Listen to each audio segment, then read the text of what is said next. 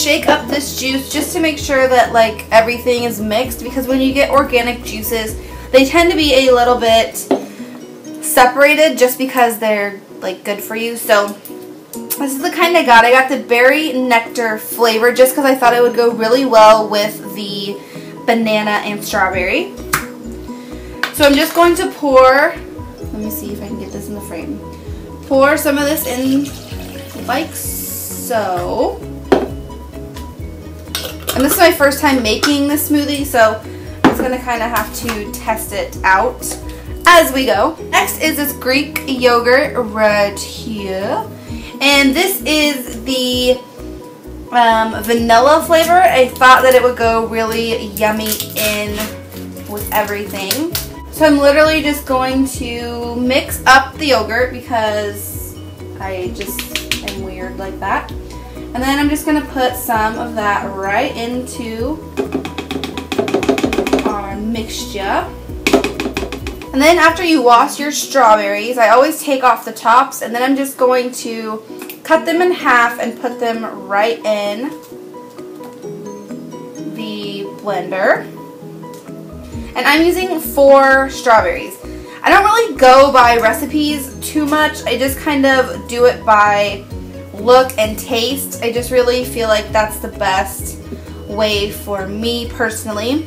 So there's the strawberries. Now we're going to take a banana. And we're going to, I'm only going to use half of the banana, just because I think that that's best for this, because it's so small, like of a portion. So there's half of the banana. Now I'm just going to take some ice, not that much, I'm just going to take a little bit of ice and put that right on the top. It's just going to give it a nice chilled flavor. I mean texture. Flavor. So then I'm just going to put the cap on my blender. And we're going to lock this baby in, this guy in here, and press the button.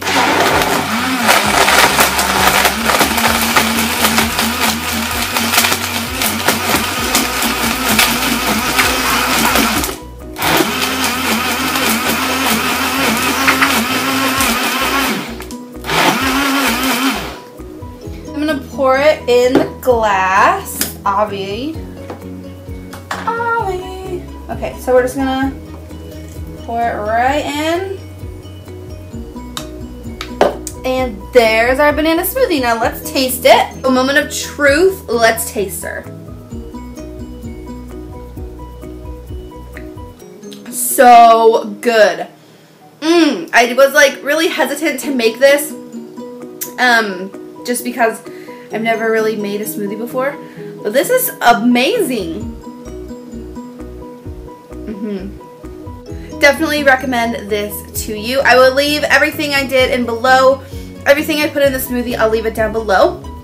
Just remember to go by taste and have fun with your food. So a healthier alternative to breakfast, or if I just want a snack but I don't want to go too crazy, then I'm definitely going to be making more of these. Yum. Bye guys.